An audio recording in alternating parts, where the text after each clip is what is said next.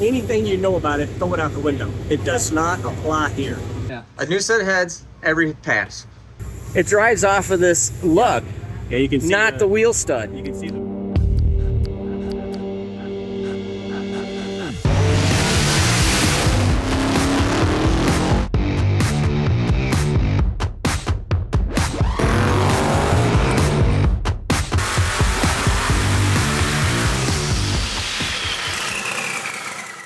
So yes, get to go here in the pits with Clay. Awesome. They're just getting ready to warm up, and when I'm not in the way, I'll go over and look at stuff.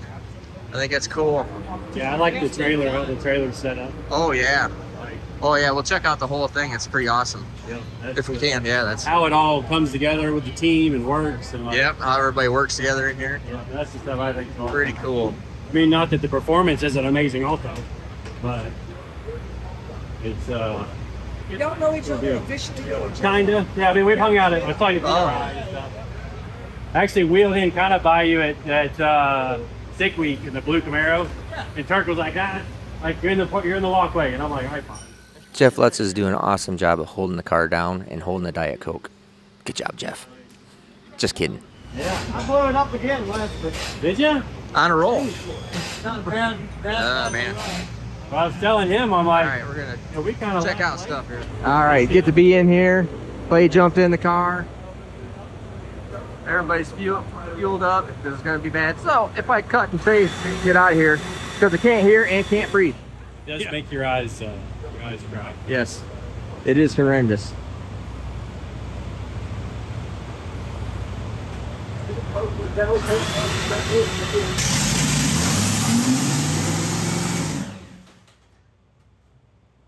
Going that way. Looks good. We may be okay.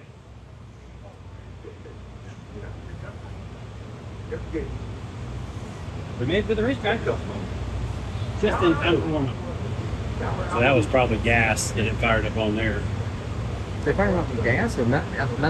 Gas. So the squirt bottle is gas.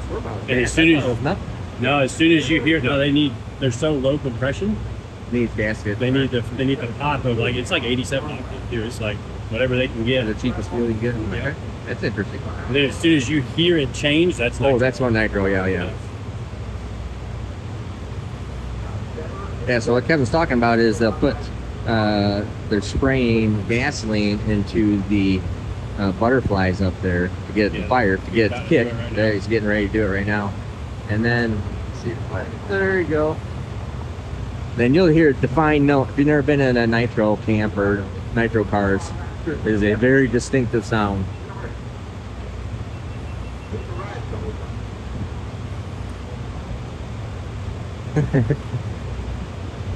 Might be hooking the fuel pumps up actually. That's like totally that was the first fire of the weekend. So fire it just on the bottle to make sure all the EGT's lit up, like make sure everything's happy. And just then they'll come in and do it. Then they hook it back up and then go with the that makes sense. With the nitro.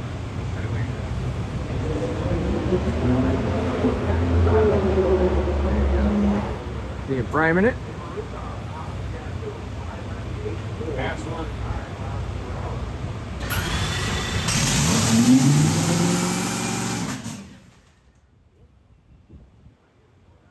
Tried to go to nitro.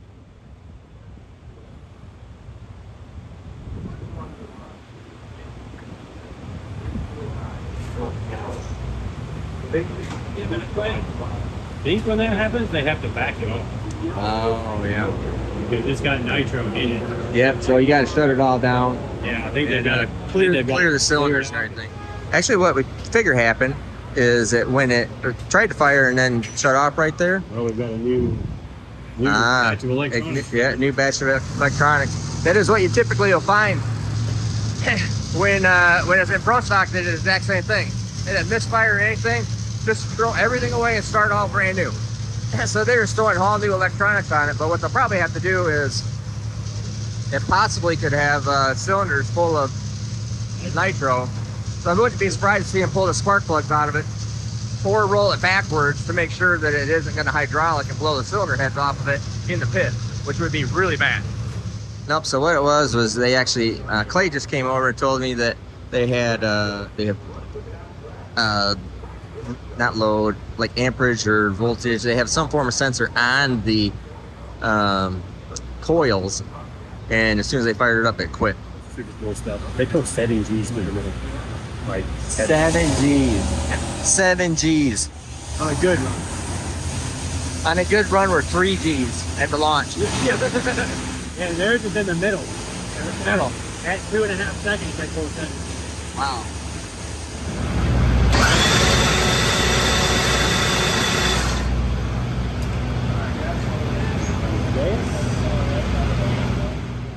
Now you see that lever right down there by Clay's left hand? That's actually a fuel pump lever. He's going to grab it here real quick because he controls the fuel flow and pressure going to it while he's starting it like this.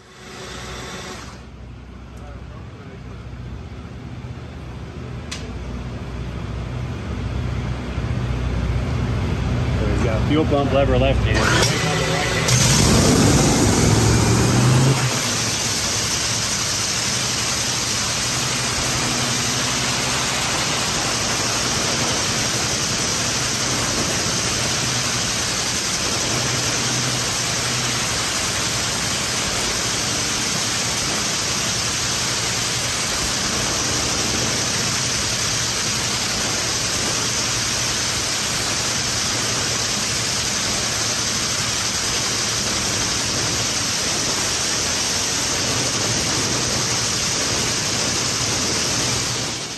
Now watch when they unhook this fuel line while it's running. It looks dangerous, but it's not, because I don't think you can actually hardly light nitromethane without compression.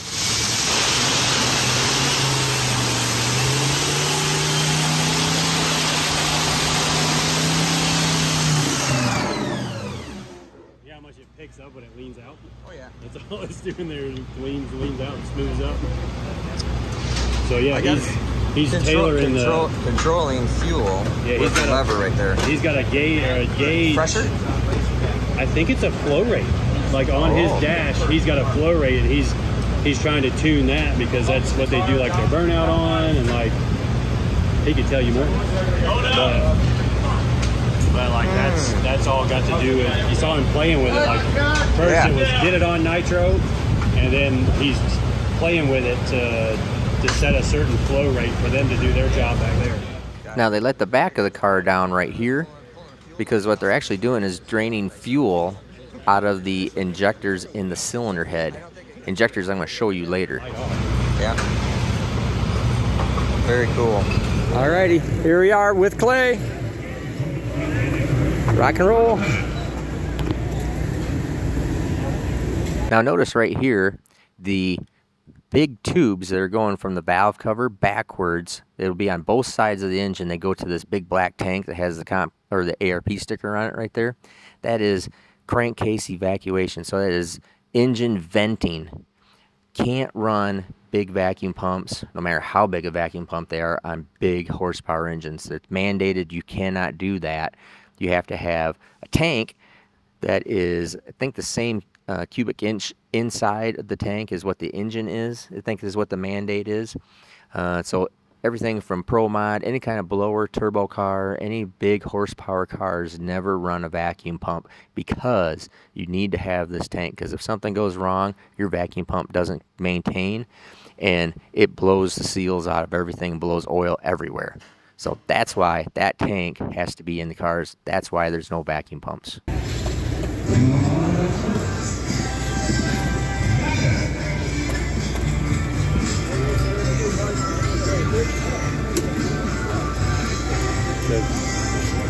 A lot of the clutch time change.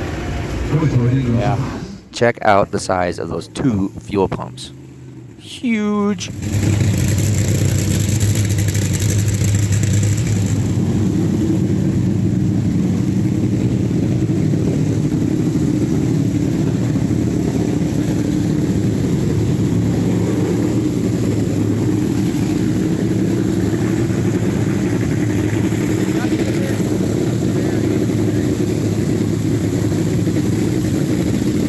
Make sure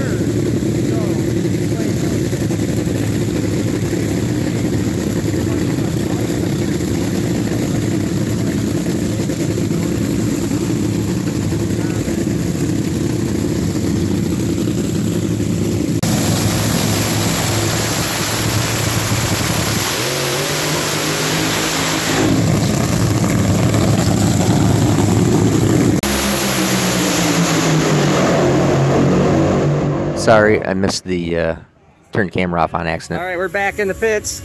We got a new crew guy here. There you go. Run the dingleberry through.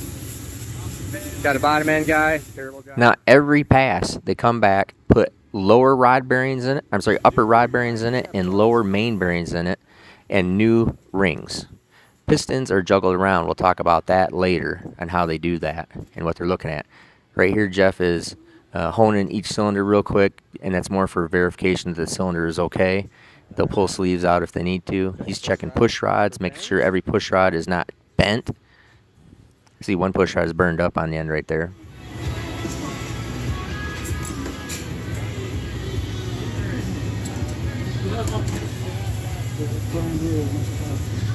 Air bleeds.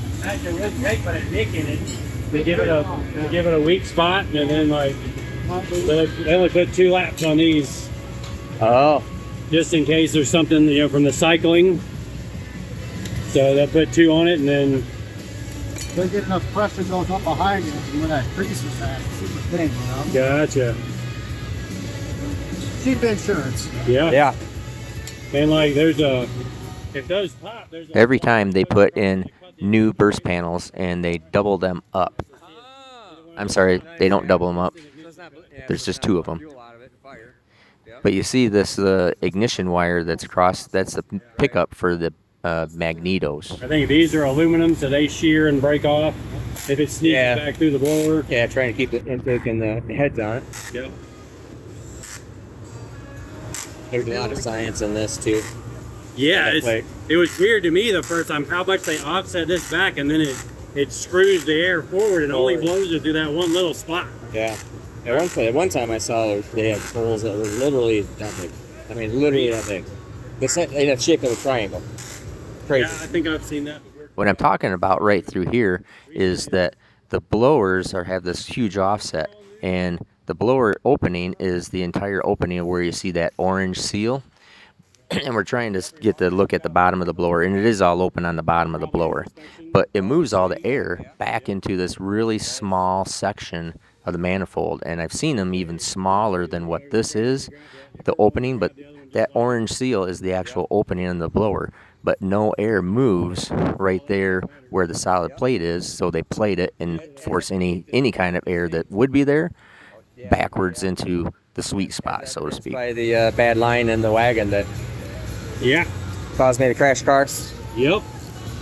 Yeah, see, they got a date and part number on there. Each line is dated and part numbered so they can be easily replaced for parts in the trailer. Service the bottom of it.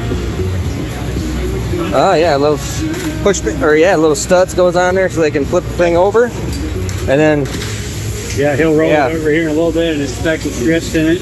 Yep. Let's see here. So these are air valves that they use to adjust the idle. Yep. There's 4 on each or 2 on each. Yeah, I figured that and I saw them adjusting those up online. So the way the blowers work here is, let me zoom out here. Oh, can't zoom out. Is all the air actually screws itself forward and it dumps right here, which is right over there in the front of the manifold. Out of my normal league, but I know the basics of what's going on here. It's a whole nother world. It's a different world, yep. If they need a lot of air, they pull that one out. See, this one's already out. Ah. But that's what like say the huge weather change or something, they can just pop that out and not change any of the stuff up there. Right. As far as your throttle position and. So air gets worse, you're going to take one of these plugs out. Give it more air. To give it more airflow. Idles it up. Air gets worse than more airflow. What do you think here? I think so. Simple mechanical solutions. Down. Yeah, there you go. Yeah. Yep. Quality of air. So it needs more air to the quality of air. Yep. Maybe you got several of these because you have a real good sneezer. And what's the big through? Yep. You have a real good sneezer and freaking wipes out the whole hat. Those things aren't cheap. No, that carbon fiber hat is not cheap. That's probably 10 grand. Yeah. At least. Yeah, I think so. Put the cylinder head inside for work. Yep. Awesome. Got the oil pan already ready to go. So Clay's down there packing shoots. Oh, yep, there he is. Yeah, Clay's down there packing his own chutes. That's cool.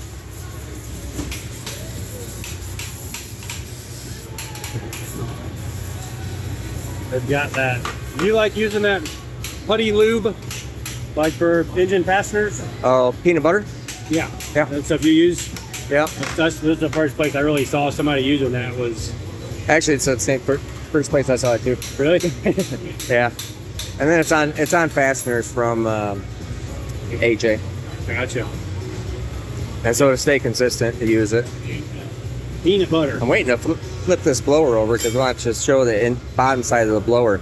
It's probably because I think the blower is sealed off on the bottom too. Yeah. Nope, it's not. And we'll have just a small exit got hole up in the hole front. there, and then it's like it sucks the air in, like you said, screws it. It forward. screws it all the way forward. Yeah. If you leave the bottom open on these, it still screws the air forward, and then it actually kind of causes a bunch of disturbance in the backside of the manifold.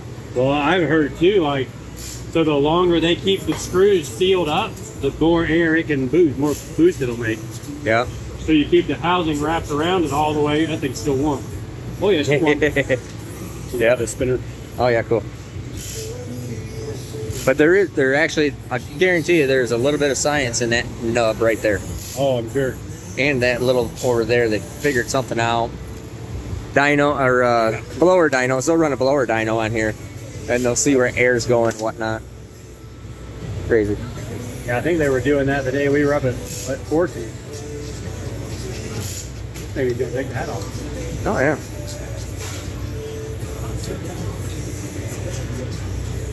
But it's wild that you can see every single guy's got his own job to do. One job to do. Each other's way. Like, I'm impressed they got lots over there doing it. Now, last year I helped play back and shoots for a couple of runs, which did you? To me, I'm always kind of like, that's the driver's job. If there's any kind of problem with it, it was the driver's fault. He was like, "No, come help me." Like, okay. I let my wife pack my chutes, and I'll pack chutes, and I don't pack other people's chutes. Yeah. Sorry, dude. I mean, I'll show you how. Yeah. But I ain't gonna do it for you. No, I do not want to. Oh yeah. If you don't know, so the colored strips in there are actually a Teflon strip. And that is what seals up the rotors. Not see any damage there at all. That looks good. Well, as far as I know. Yeah, it probably might have hurt itself. Might have hurt this one or something, that oil up like that. We'll find out. Yeah. Let everything chill out. Keep in mind how cool this is of Clay and his crew to let us stand around and fondle stuff and basically get in their way. I mean, I'm there behind the scenes really getting to look at these things. It's pretty awesome. That's I forget what they call that, but it's a really important piece of the clutch. He's looking for broken arms, anything bent, out of whack. We'll cover a little bit more of this clutch later, but that's Nick Bonafonte that is going over clutch stuff. There it is. That is where magic all happens in these cars. Yep. Period. Always remember, how fast the car goes is from the flywheel back. Yep. Especially in our world, we all make more power than what we can use. For sure. Well, in my world. In your world, we all make, we can make too much. We all make more power than what we can put down the track. So it's always figuring out how to get it down the track. That is the epitome of figuring out how to put it down the track. Very neat.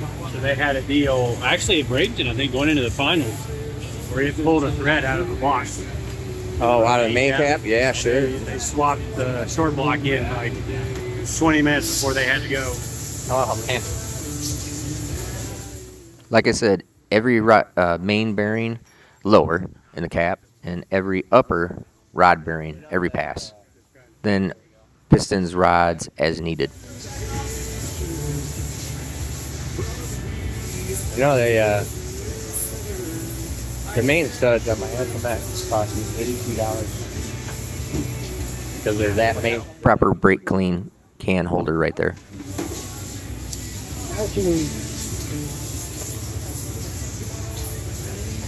It's not flipping it over. Maybe they already flipped her over and picked her out. Ah.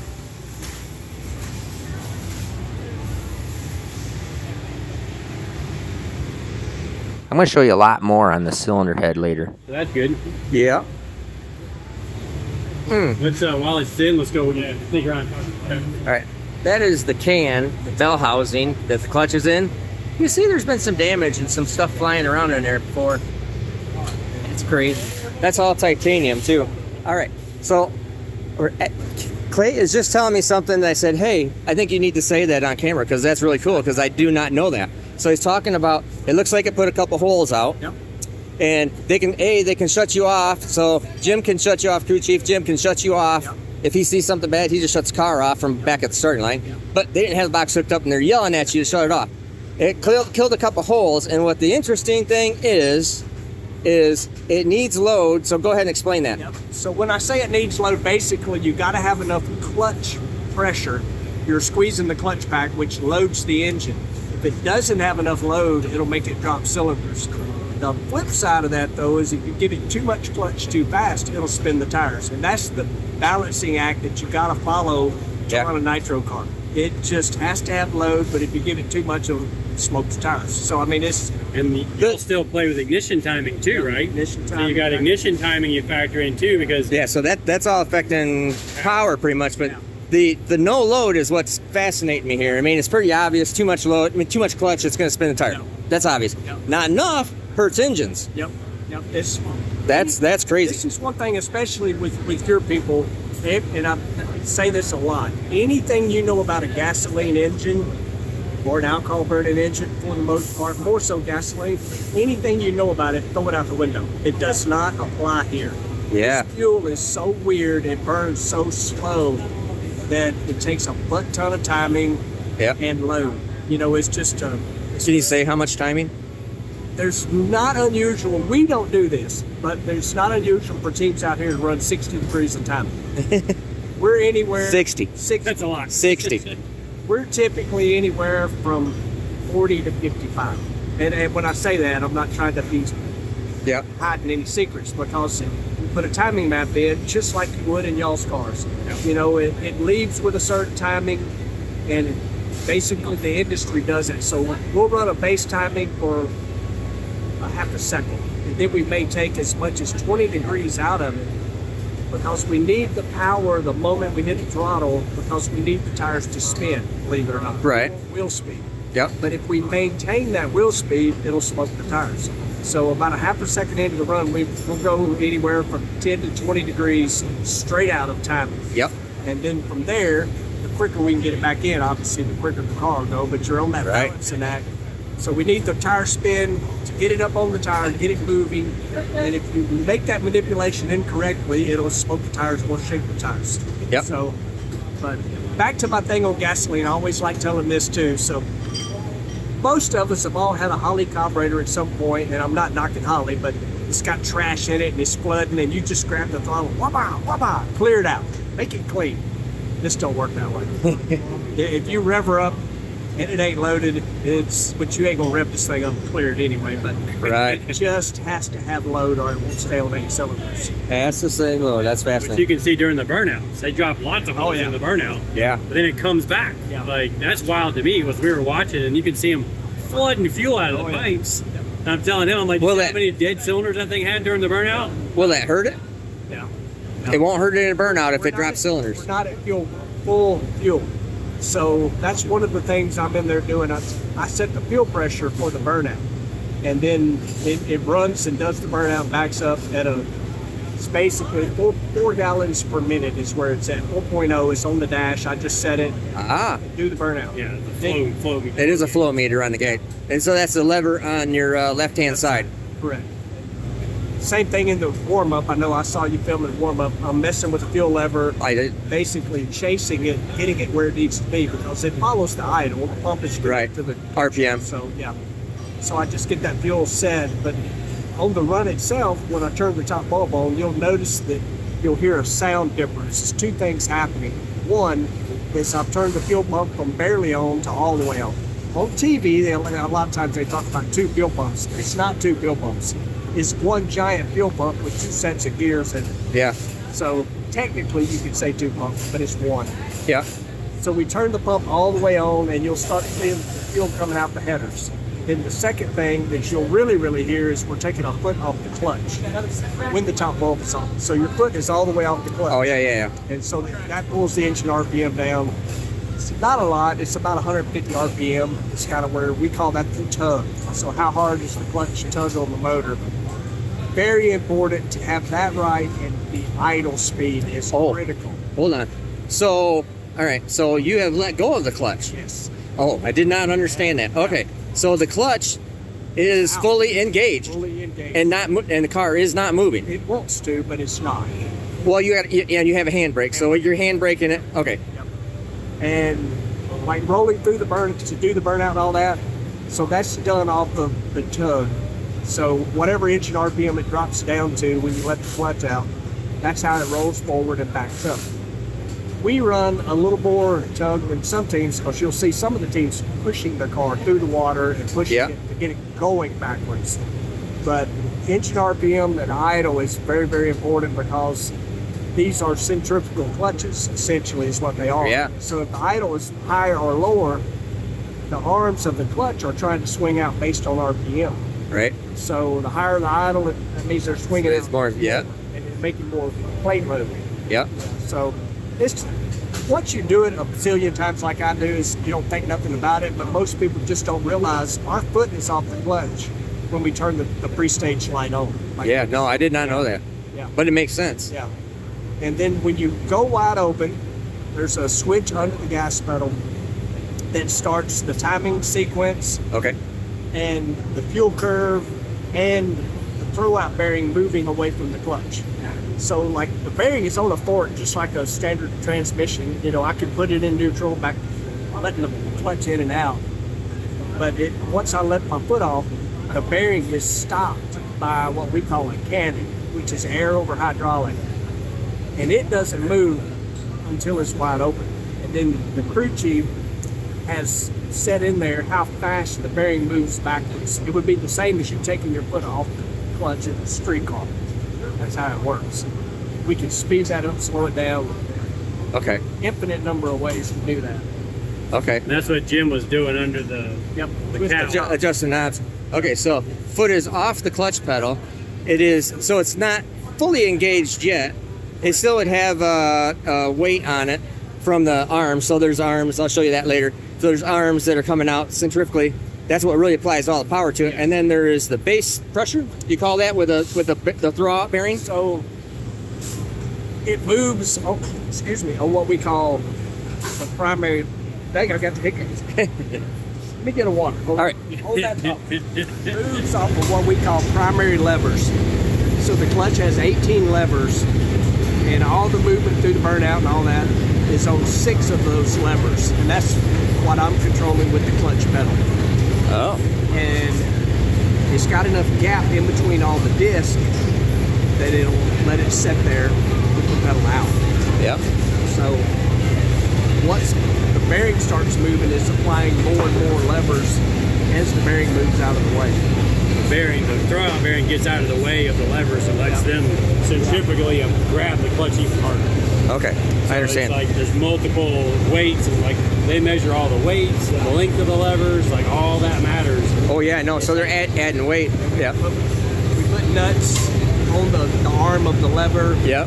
There's black magic going on with the radius of the lever, how quick it comes on, how slow it applies. We also have, we call them stops, so we can take a lever out of play.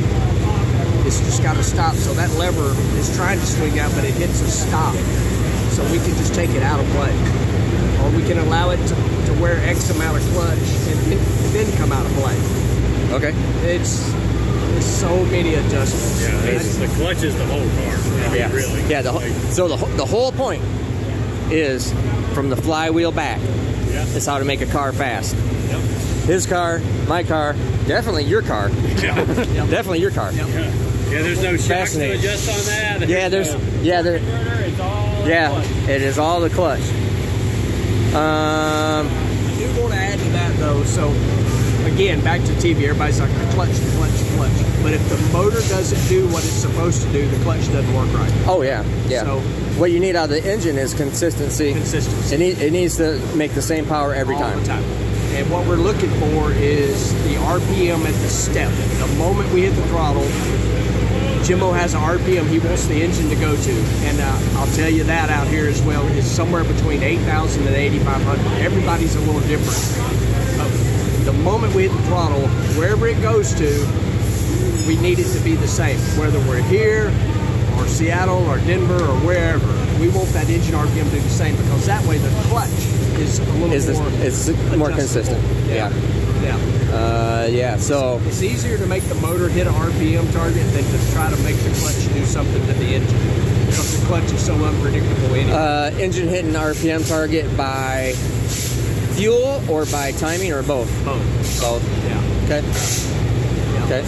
No different than y'all. I mean, quarter-second drive shaft's really important. Where's the drive shaft? Yeah, 0.2. Hey, where's your drive shaft speed at 0.25? It is about 1,400. Wow, that is that's not dissimilar. Yeah. That's actually really close. Yeah. About 1,400 quarter second. Yeah, 1,400 is pretty. For example, 1,400 in my car is really fast. Yep. It'll shake out of there. But 1,200 is pretty normal. 1,100 to 1,200 at range. Really, I don't know what really fast Pro Mod guys are at. They might be at 1,400. Might be a little bit hotter than that. Of course, you got to remember how big our tires are, and we have a 320 gear. Where every car is mandated to a 320 gear. Yeah, so you're 320 gear. I have a 370 gear. I think most of the Pro Mod guys are probably around there. And then, so mine's a 36-inch tall tire. What do you? 36. So we got the same tire. Same tire. Yeah, same tire size. Interesting. Yeah, 1,400, huh? What do you at 0.1? Do you care about 0.1? 0.1, I would lie to you if I told you a number, because always just patient. We'll go bug Jimmo in a minute. Yeah. Once he gets done with his job, we'll see if we can go bug Jimmo. I pay attention to quarter second when I hear them talk about it, and I do not get involved in the tune-up. I've just done it for so long. They want my input, what I felt, where I thought it could go quicker, where I thought it was scary. Because you can still tell so much more by the seat of your pants. 100%. When you've made as many runs. When you've made as many runs, that's right. Yeah. I've made so many runs, He's usually within 5 feet of shutting off right at the 1,000 foot. Yeah. Like they've got a counter that tells the distance from when he hits the throttle, and he's usually within 5 feet of, at 330 miles an hour, within 5 feet of the finish line. It's kind of a game for me, it's just whatever. Yep. But yeah. I just attribute that to bracket racing, because I bracket race forever, follow the cones. It sometimes makes you drive crooked, by the way. I know. Yeah, looking at the cone. Yeah. Interesting. Cool Fascinating. It's very, very cool. Top of the drag race world for sure. Yeah, awesome. Thank you much. We'll come back and talk about more crap. Absolutely. Here is a very interesting thing. So it drives off of this lug. Yeah, you can see not the wheel stud. You can see the wear on it where it drives. Wow. How thick is that? Wow. Pretty thick. And wow, that's pretty cool. I that totally makes sense. Your wheels are kind of that really deep one-piece barrel, aren't they? Yeah, it has this deep one-piece barrel, the exact same, basically the same thing. Yep. It looks like a jet or a rocket like exhaust funnel, That one's got a lot more offset, but that looks like it's only got like 4 inches of offset. Mine's got. Oh, see, now this is a thinner wheel. Yeah. For sure. I think they're mandated on this. Got to be a certain wheel size. This is like Goodyear's engineers. By the way, those clutch discs are very effing hot. Don't touch it with your leg. I just touched that with my leg. This is that's a 36-17 5/16. The Goodyear Eagles. It's probably a different compound, obviously, but the Goodyear Eagles that I just shook or shaking my brains out on are a 36-17 16. And we just put on a 20-inch wide wheel, and that is obviously, I'd say that's probably a 16-inch wheel. That's what it looks like. I think they're 16 by 16s. But they have to run that wheel, and they run. If you ever look at when Clay was telling you that they need to have wheel speed right at the beginning, they need to spin the tire. They actually need to shake the tire. Kinda, yeah. They still need, as I understand it, I'll ask Clay.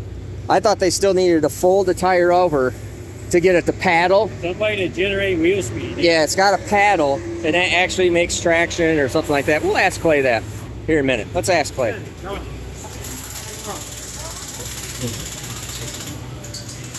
Put in a week for sure. Now, do you see that impact? I just think that's fascinating. Impact. And then their torquing heads, they're probably 100 and actually might be upwards of 200 pounds on those studs. There'll be 4 studs per cylinder on that. But when you have a stud that big and that good, you can get a lot of clamping force on it. So a little bit different deal than like what we're at.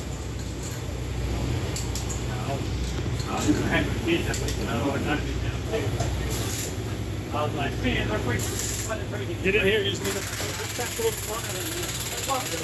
Yeah.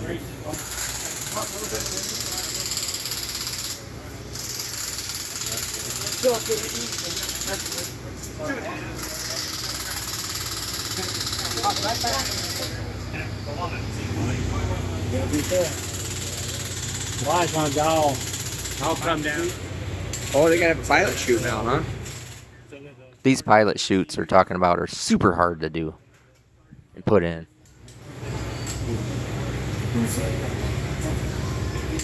They must have a lot of spring pressure on it too. Well, it's probably got 500 pounds on the seat. Probably 1,250 or no, probably right around there. Oh, I told you I'd show you the clutch deal. So they put the clutch in there in this big fixture plate, I would just say it is. Looks like it's solid. That's solid. That's a disc. Not exactly sure what all that is, but oh, they got it. Looks like they probably have that clamped down. Probably when it cools, they probably cool it in a clamped load. That's what I would figure that would be.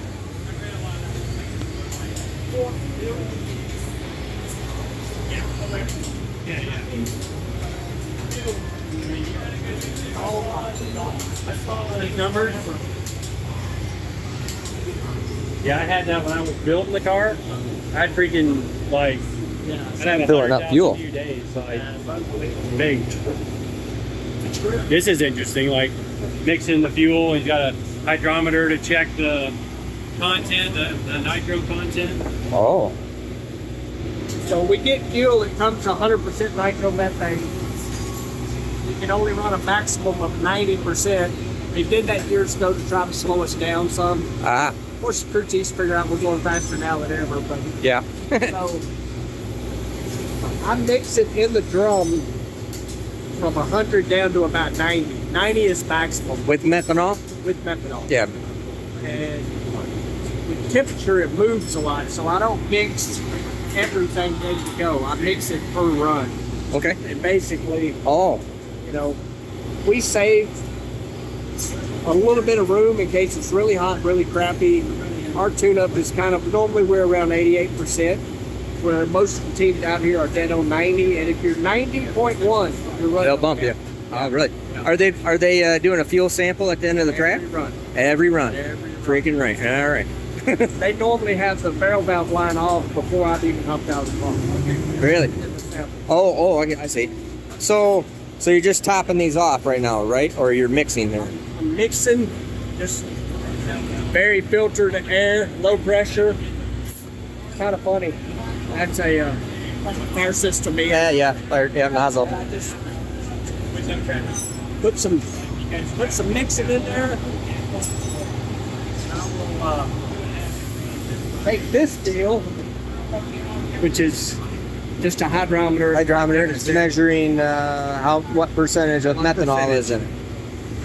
Percentage of nitro. Percentage of nitro. I measured nitro, not methanol. Okay. This silly thing right here is $3,500. Yeah, I figured. Everybody wants a race car, right? Yeah, everybody. I know it's a great thing.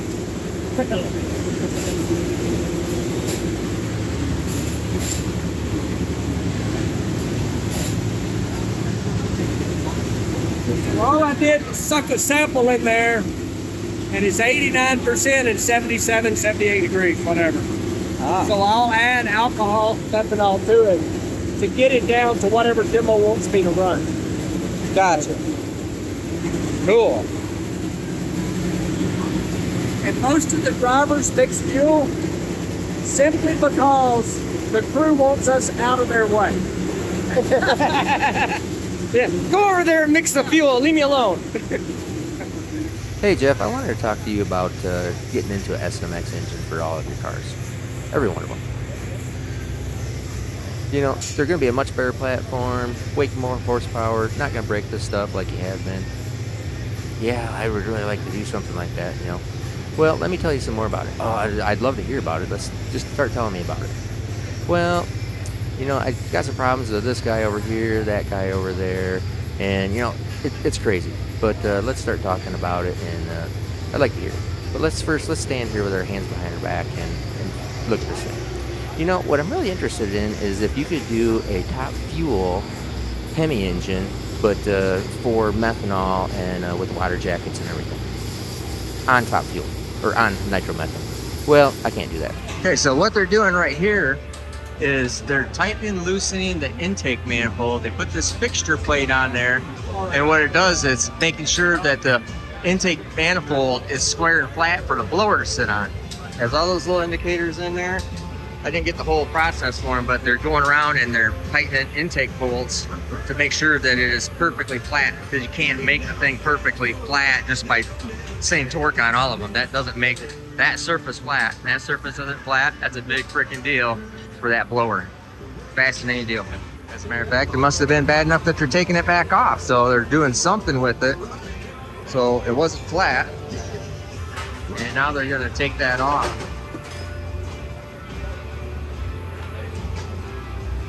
Let me go in here, the cylinder head.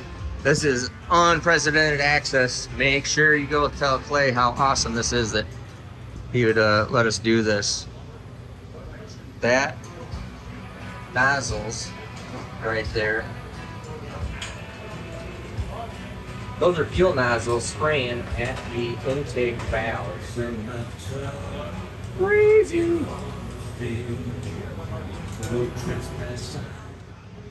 That's the ability goodness. Spares. Not really spares, just going next run. Next run. That's true. Yeah. Yeah, next, really. Yeah. A new set of heads every pass. Well, Within reason. freshened up. Freshen. Yeah. Freshen up, I understand. Dang. And when they have time during qualifying, like they'll start servicing the heads that we just run. That way they're not stacked up. Ready? We'll make some noise. Yep, let's go make some noise. That's okay, Clay. You can just leave me hanging and go out and start your car. SMX technology. Direct nozzle. It's not direct nozzle, but nozzles up at the intake port. It's crazy.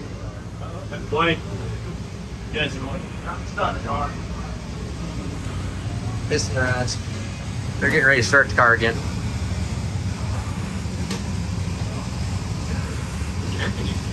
That was nice. Oh, I like that valve spring compressor. Who makes that? Hartman Machine Works. I like the handle. Those are 3,000 short. This rack is 1,000 short. So, All right, so let me explain exactly why those pistons and rods are in racks and have the -3, -1. So what they do, I did not know this, what they do is every time they make a pass, all right, they take the piston and rod out of the engine, they take the piston and rod apart, and they measure how much everything got crushed. Every pass, it crushes the connecting rod and makes it shorter. Every pass, it crushes the piston and makes it shorter. So they have a fixture, they put the piston in a fixture, with a pin here. They have a preset height, so it's all exactly the same. They come in there, they roll it, and they go, yep, that thing is now 1/1000 shorter.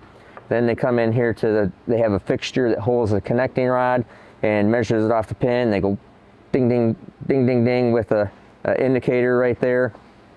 And they go, yep, this is 2/1000 shorter now, or 3/1000 shorter.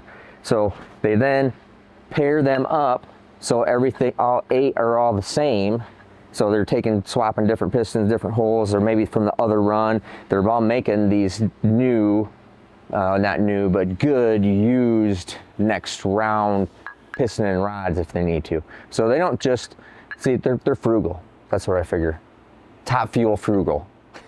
Not really, but they don't want to just throw brand new pistons and rods in every single pass. There is a limit to what you're going to do. It's enough of what they do for sure, but really fascinating on how every time the Top Fuel is crushing the rod to make it shorter, crushing the piston to make it shorter, and they're all different dimensions, and so they're balancing them all out so each one goes in and is going to be the same height in the bore for that next pass. Different runs, and then they rack them. They get another rack built. You know how many passes they're making on? I have no idea. And it like there's an antenna.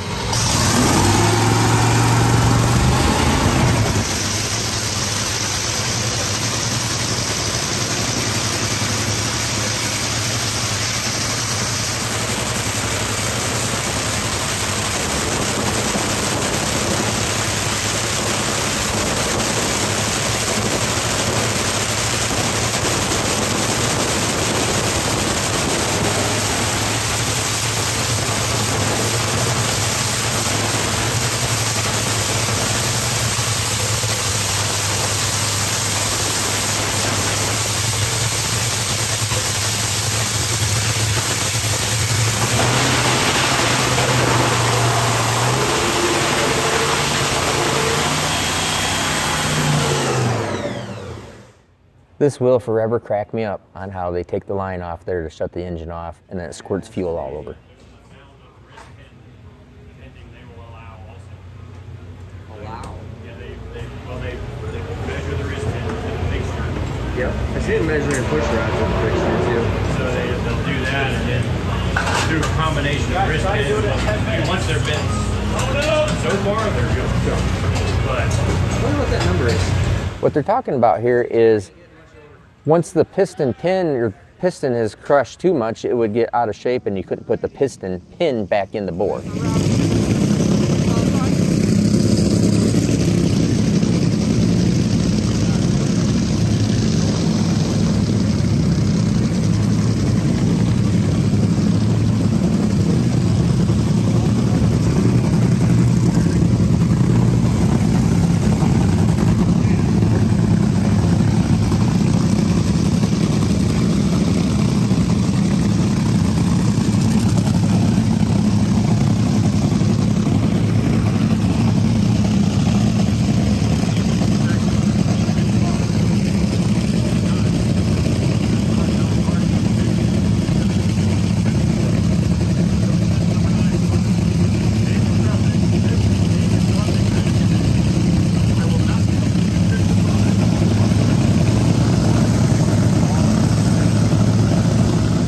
Perks of, well, whatever.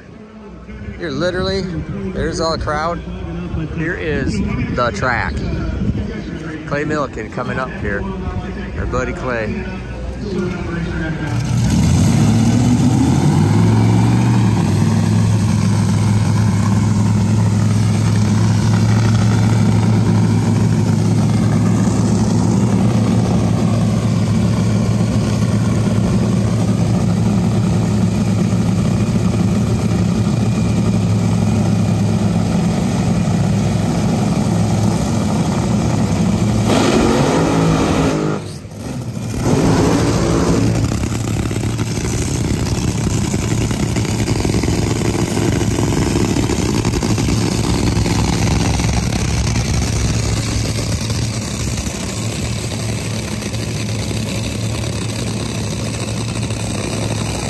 Now right here, he's waving at us and saying, hey, you guys move away from the wall because you're gonna get killed.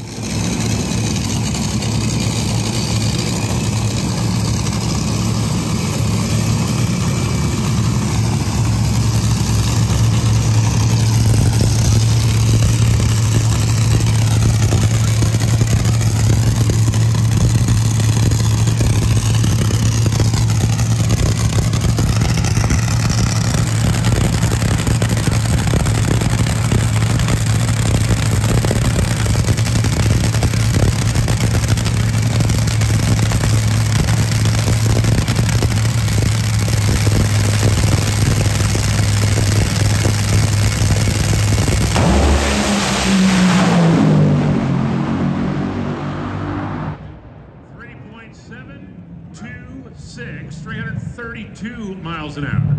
And Clay Milliken gets into 72 club. So this is what a top fuel clutch looks like after you get out of the way. At least the important part of it. Oh, still heat coming off of here. Feels nice. Yeah. Yeah, don't lean against that. Yeah, do not lean against that or touch them. Those are all friction plates. Well, no, friction plates and then... yeah, your floaters in the middle. Yep, floaters in the middle. Is that the back part or the front part? This is part that actually sandwiches against the back disc. Okay. So these get bolted together, and okay. This is what's actually cutting the last disc. Gotcha. Stuck? A little bit. Hold it in. Yep. Gotcha. Fancy. That's where all the magic happens. That's right. So do you bolt it down to keep it from warping? Or is it just a That's what this one does. Draws heat out and keeps it from warping. So this is the actual like pressure plate. We call this a cover for a hat. Okay. So the levers are going to apply pressure to each of these carbides. Okay. And that, you know, centrifugal, right? Yep. So it's going to throw all that weight out and actually push the pressure plate To clamp all those. sandwich everything together against the platform. Gotcha. Yep. Very cool. Very, very cool. I see they've all got different numbers and Oh yeah. thicknesses and Yep. yep, that's the real trick to a top fuel card. Yep. And every disc wears, like the clutches wear a certain amount and then he'll re-skim them. I wonder how many laps to get out of that. I think 3 or 4. But they'll mix, like they all won't wear evenly for whatever reason. And so they'll mix and match. They'll even mix and match different batches of clutches. So you never get something that's a total change. Like if you got one disc, it's kind of weird. Yeah. The other pack will kind of absorb it, rather than you say you run your clutches out for the season and then buy all new, you're totally out in left field. So you kind of incrementally change them so that it's small changes rather than just one huge wholesale change on the clutch. Right. Makes sense. I would assume that clutch dust was not there when they put it on. So I mean, that's all stuff that's off of here from where. Yep. Yeah, the flywheel. We didn't see the flywheel, but like he was saying, this is the back. That piece is put together, and then that's clamping all of these as it. Right. And this is actually the coupling shaft that goes on the backside. So this slides into the rear end yoke, basically, and then the other side goes into. So what this is direct drive. The crankshaft is directly hooked up to the rear end via that shaft. So that little reverser rod there, that is the only thing that allows this to go backwards. Otherwise, it is only meant to go forward and in drive. Got it? No.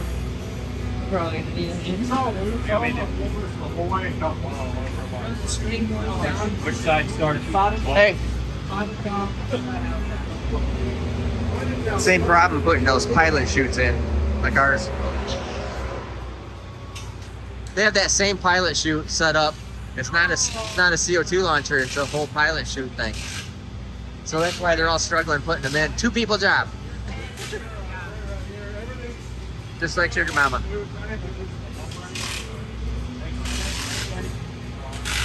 Got a little oil down, so they're wiping everything up.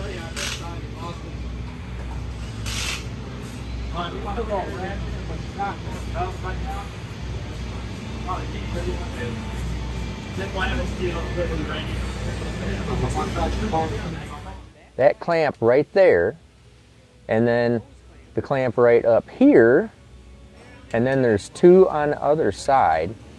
That is all that holds a 12,000 horsepower engine into the chassis. That's it. There's no bolts, there's no welds. It is 4 hose clamps. All right, the one thing that they would not allow me to do, or Kevin to do, was video in the crew chief quarters of Jimmy up there and his crew chief, Jimmy and Nick Bonafonte. Anyways, wouldn't let us video there, but we still got to go up there and he's showing us all the data. So I'm looking at the data from that pass of what all was going on, that exact pass, to see every number and then have Jim just go over stuff, and he's answering questions. I ask him a question, he answers it. Kevin answers a question, he answers it. That's crazy. But I wanted to show you one of the things, so I couldn't video it and show you what everything looked like. But the one thing I have to show you so you understand what is going on, because this is really, really interesting, okay? So a car like the typical Pro Mod car, a Pro Mod car, as I understand it, and this is probably exactly accurate, a 1 flat 60-foot time. So your 60-foot time is 1.000, pulls 3 Gs. That is just basic math. That is simple deal. If it went 1.00 60 foot, it pulled 3 Gs. All right. So a car like mine is getting closer to that, but it's never going to go 1 flat. But unless I lost 1,000 pounds. But your G meter. So right here. So let's say that's your launch. Let go of the trans brake button, or well, we let go of the trans brake button. The G meter goes bing up here like this to, let's say, 3 Gs in a Pro modified car. It's probably a little bit more than that, probably like 3.2, 3.3-ish, right around there. So we'll just say 3 Gs, and sometimes it'll just start, usually it will carry it maybe for, boy, if it carried for 2 seconds, that is really bad, boy. That would be one heck of a pass. And then it just kind of gradually goes down until the end of the pass. So let's say 550, okay? Or now let's be more realistic in something like mine, 6.0, okay? So 6 seconds later, it just goes down. Now, the interesting thing, so this is Pro Mod, all right? Or any car. Usually other cars, normal cars, like bing, kind of goes up and then really falls off like right away, a lot less, okay? Might carry out a little bit, but top fuel, this is what's going on. And it is insane crazy, all right? So here's top fuel. So top fuel, Clay hits the loud pedal, right? So here's 0, Clay hits the loud pedal, it goes up to 4, all right? And it's driving just like this for approximately a second, I think it was. And then here's the crazy part. So that's 4, that's in G meter terms, that's a lot of acceleration. That's 0.8, I think they went 0.834 60 foot on that pass. I believe that's what the number was. Don't hold me to it, so, but I think it was 0.834 at 4 Gs, all right? But here's the crazy part. The car accelerates just like this, goes up and hits 7 Gs. 7 Gs, okay? That is astronomically big number. And here's the really amazing part. So it goes up to 7 Gs, it kind of hovers up there, and then it starts coming back down as it finishes the track, and then, you know, 3.7 seconds, thereabouts right there. G meter is going down. I think the G meter finishes out at, you know, I didn't look at that number. I think the G meter might finish out at like 2 or 3 Gs, okay? Which is like finishing the race at more Gs than what, you know, a 7-second car would even leave at, all right? Here's the really amazing part, all right? Now, this is what engine RPM does. Now, this isn't directly to scale, okay? So engine RPM goes from idle, comes up because he's whacking it right off idle. So here's engine RPM, and right when it gets up here to peak G, where it is accelerating the hardest, all of a sudden the engine just lays over and actually goes backwards because the drive shaft speed is going like this. It is all of a sudden matching and exceeding, what does that do? So it, how is it? I'm not drawing that right, but forget about this. This is engine RPM. Engine RPM goes up, and right when it is loading the hardest and the clutch is just hunkered down and making things happen and is accelerating at 7 Gs, engine RPM starts going backwards, okay? So when Clay was talking about throw everything out you know about nitromethane and gas or even methanol, if you're accelerating this hard and you're putting this much load on an engine in methanol, I guarantee you it will break it. If you did it on gas, it wouldn't even bother breaking, it'd just be blowed up before you even got to breaking. I mean, it would, you cannot do this kind of acceleration, this kind of horsepower. This is making 12,000 this horsepower right here, and the clutch and everything is lugging the engine so hard it's actually going backwards and still accelerating. So that's what the clutch is going, and the engine's going, and it's just, it's getting beat up hard. And that is not tolerable in a methanol, and definitely not tolerable in a gasoline engine. At those kind of boost levels and horsepower levels, not even remotely close. So that is really fascinating stuff. So anyways, wrapping this thing up at Clay's pit, and then moving on to going and picking up the next stuff that we do, including an SML. Alrighty, so we are closing up shop. Seeing Clay make the last pass. I think Clay went to bed. He might have. He might have. Okay, see, he's gone. So Kevin, thanks for getting us in here. Yeah, thanks to Clay. Good seeing Make you sure again, you hanging go do everything. Go like, subscribe, Clay stuff. Make sure you go do that. So generous and letting me look around and do stuff. That is really cool stuff. Fascinating things there. We'll cover more crud. And thanks to Kevin. Yep. We're working together, man. Building cars, going fast. Exciting. All right, party on. Yep. See y'all later. All right, we're at day 2 in our journey. We're eating breakfast. Had an awesome day with in Clay Milliken's pit. Make sure we got to help support people that are supporting us. Make sure you go say something, comment on all of this stuff. He's a genuinely good guy. Really like him. And to give access into the whole pit. I mean, we were up there, showed you, or couldn't show you some stuff because they didn't want us to put it on film. But showing us a lot of stuff. It was awesome. Anyways, I thought you'd find this funny. Gonna give you 2 opportunities to come up with movie and TV show references. I'm eating grits. Kiss My Grits. TV show reference. What is it? And then these are instant grits. No self-respecting Southerner can eat instant grits.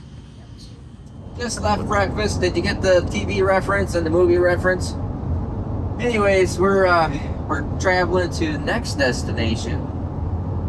Traveling home. So we're leaving Jacksonville, Florida. We stayed in Jacksonville, Florida last night because it's on the way home-ish. So we're gonna be picking up stuff. 2 different stops to pick up stuff and show you some stuff. Well, right here, you can see this. That's a Viper block that we picked up at Kevin's. And then on the other side of it is to get it. there you go. It's an LS block that we got from Kevin's. Nope. Can't see it. All right, I'll show you that later. We got to stop pick up some shipping blankets because we got more stuff we got to pick up. So, funny thing. So we had to fly down here to get the van because we drove or had this van driven down here for Sick Week to sell T-shirts and stuff, and this van breaks down, transmission. And so saw that. They finally got it done. It's March something. That was in January. Anyways, they got it done. So far, so good. Everything looks great. So we had to fly down here, and so we had to take an Uber from the airport to the hotel, and then the hotel to the transmission shop. And the Uber driver to the transmission shop, nice old guy, and he tells us, he goes, yeah, he says, I can't do this or can't do that because I'm on a fixed income. And I immediately think, and my wife immediately thinks, it's like, you realize this is the definition of not a fixed income. We're in your Uber. Anyways, onward ho, we are heading up. I think we're going up 295, right? Yeah, we're up 295. So, let's see where we're going next. All right, stop. It's supposed to be actually like stop 2.5. Maybe we'll just call it stop 3. So met up over here. I would have liked to have gone over to Chaotic Speed shop, but it's a few hours out of the way, and it's like we're just driving too much. So Shane, about 3 hours away. So Shane is kind enough to meet me over here in Savannah because Shane got the first SML in his car, and it's finally back for freshen up. And so we're figuring out how we're gonna ramp these things over from one part to the next. So should be interesting. It should be interesting. I think it's gonna go way better than you think. All right, but I think I gotta get closer. I'll move closer.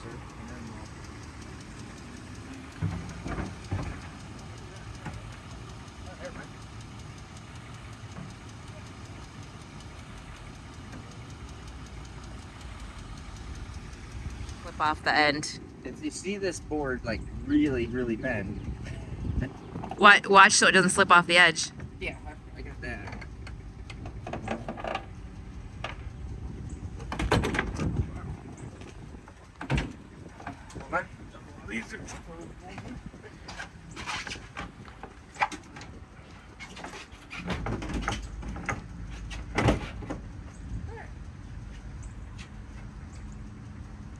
That's pretty good for the potential danger right there. That's pretty good. So come around the back door. So we'll move this thing around to make it to our next destination. So you see, we have a varied world of stuff in here. Well, actually not too often varied. We got SML of Shane's. Make sure you go to their website, or to their website and to Facebook. Is your YouTube channel going? I have not. I'm so busy. Too busy to have a YouTube channel? Yeah. Just wait till you get a YouTube channel. Yeah. Then you're really screwed. I don't know how you do it. Let's see. I got all that stuff to pick up, and I got a strap here. But make sure you go over to Chaotic Speed. They're pretty cool. Do cool stuff. Street cars. Huh? Street cars. Street car stuff. Yeah. Hot rods. Big donks. This isn't a donk. Yep. All right. I don't figure out how I'm gonna strap this down. Yeah, something right there. So we got LS block, a Viper block, SML. We're about ready to have. Can't tell you. Surprise. Yeah, it's a surprise. I almost spilled the beans right there. Awesome. All right, cool. Everything's been flawless. Been flawless. No problems. Like, kind of hated pulling it out. But better safe than sorry. Yeah, it makes good power. It's been fast. Real fast. Been real fast. Cool. Awesome. Faster than I ever thought it would. Yeah. I know. I'd like to go testing with it again. We went testing with this, and there's a video. We'll put this up in here, one side or the other, of when we first got it out. This was a couple years ago now. 2 years ago. Year and a half ago, yeah. No, it's been almost 2 years. Yeah. It was like June, maybe? Yeah. May, June, something like that. Yeah. July 22. Back when he was a little bit bigger back then too. Yeah. Yeah. He's lost a lot of weight. About 85 pounds. 85 Oh, wow. pounds, good for you. Yeah. So, all right, cool. All right, on to the next one. We'll strap this thing down and get going. Yep. Appreciate it, bud. All right, buddy.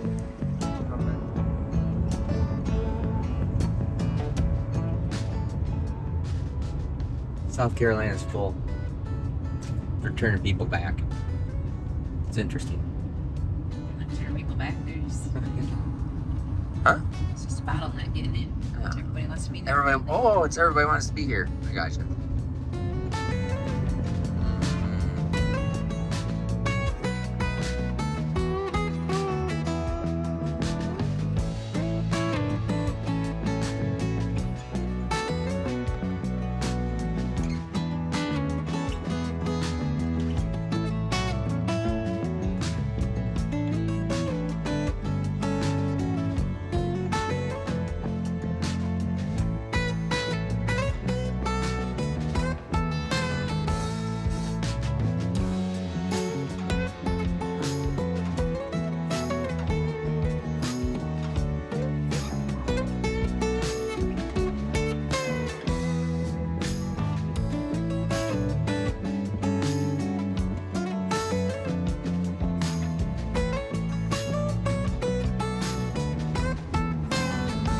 Left on Silver Avenue.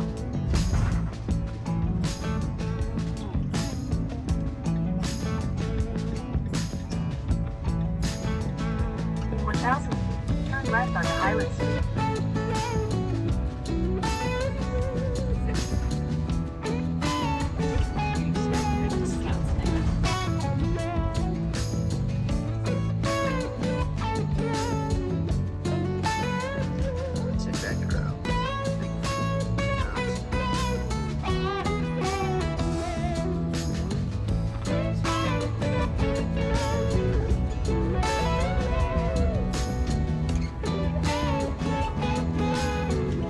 Your destination is on the left.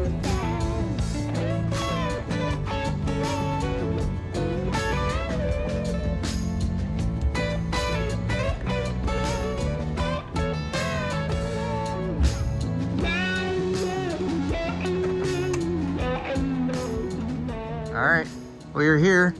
I see there's already stuff going on. Wagon.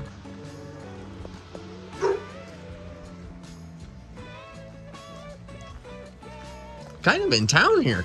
Right in the middle of town. Yeah. Now, when I say in town, I mean, this is in the middle of a residential area. I mean, like tight neighborhood. And now it's showing me all the parts he cut off the car. Shame, shame, shame, shame. But some cars got to sacrifice since they don't make new parts. And I'm not going to put rusty parts on the car. These wagons need your help. Here at Steve Morris Engines No Kill Shelter, we care about wagons. We care about what happens. This kind of carnage, it's terrible.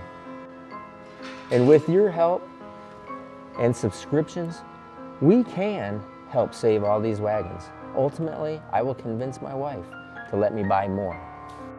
We need your help. Contact us at SteveMorrisEngines.com.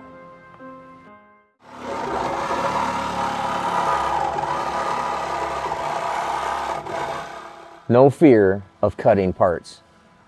I think he cut these whole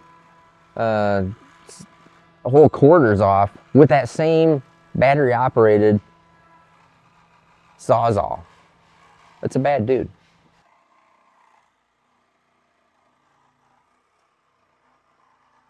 There's a wife up there wondering, what in the heck is going on? Yeah, we're just cutting these edges off so I can make it fit inside the ProMaster.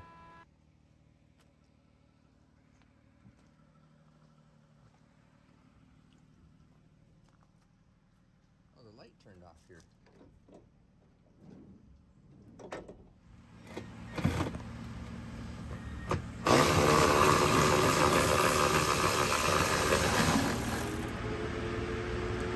Yeah, I'm doing these whole doors just to get these mirrors.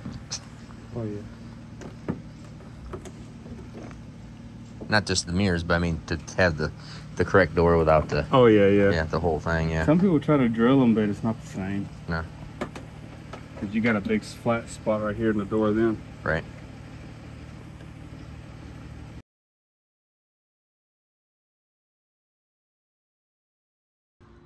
All right, so we are on the trek home. We got the Steve Morris merchandise slash engine slash body part hauler over here. Since it was late last night, we couldn't show you the all of the bee body burial ground and what all was going on inside. Let's I'll show you here what all we got. Bing. 2 doors. Really nice and good and solid. I mean, there's no rust there at all. No rust there at all. And 2 full quarters. I mean, this is the whole quarter. Wheel well and all. That I don't need. And glass. And this one pillar right here that I still don't know what's going on. Because it's different than on the Caprices. Darn it. Get over there. Oh, never mind. Guess I'll show you later. Alright. So it is time to go. Wife wants to go. She's ready. It's a little colder here too. So, hasta la vista, Winston-Salem, North Carolina, back to Michigan.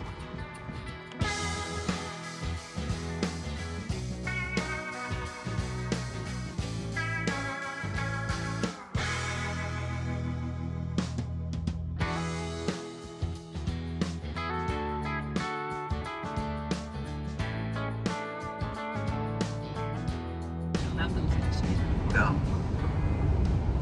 You don't have mountains in Michigan. Still we don't have armadillo. Or armadillos, that's right. Or sheets. Sheets. Or cookouts. Or biscuit. Biscuit bills. Still don't know what biscuit bill is. Sorry.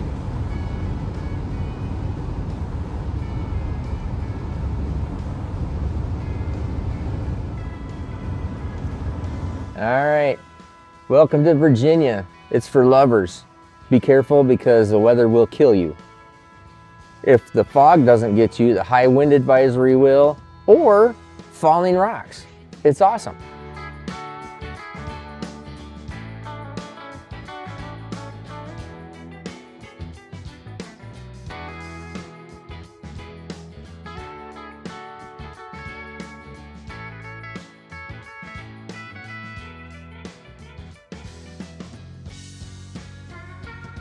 And here we're coming up to this super cool tunnel, Walker Mountain Tunnel.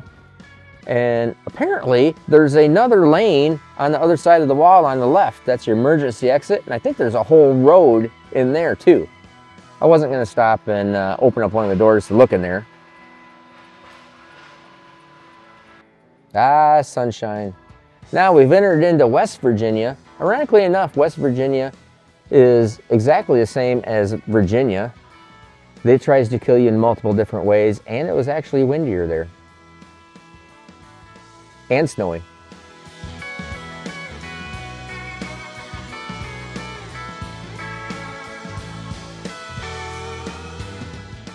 Ah, Michigan. What's the first signs you see when you go to Michigan? Weed, weed, weed. Michigan, the land of many potholes, crappy roads. Thanks, Gretchen Whitmer. And pass the joint, dude.